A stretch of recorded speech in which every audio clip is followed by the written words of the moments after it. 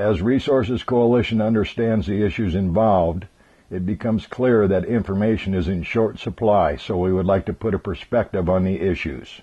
In 2004, DOE did a study on arsenic and dredges on the very site in question and concluded in a study released in March of 2005. No endangerment of aquatic life because of dredges in the water.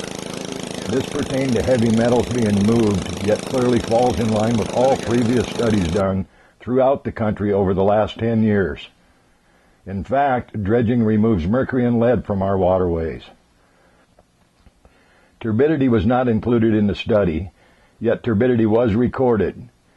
And when examined, turbidity from a dredge and what is put in from a small thunderstorm into the river, the effect is negligible from the dredge.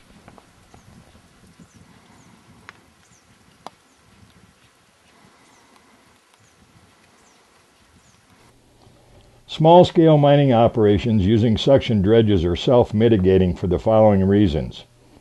It breaks up cemented gravels, which creates previously unusable spawning areas. It aerates the water, which reintroduces oxygen to the substructures of the streams. It frees up previously inaccessible food for fingerlings and other fish. And modern equipment is very efficient at removing mercury, lead, and other contaminants from the streams. Given that there are many benefits to small-scale mining, the concept that small-scale mining interferes with the environment is not accurate. We do not raise the water temperature. We do not divert or use any water. It is returned immediately to the streams. We do not contaminate. Any contaminants in the streams were pre-existing and would have been moved by Mother Nature herself.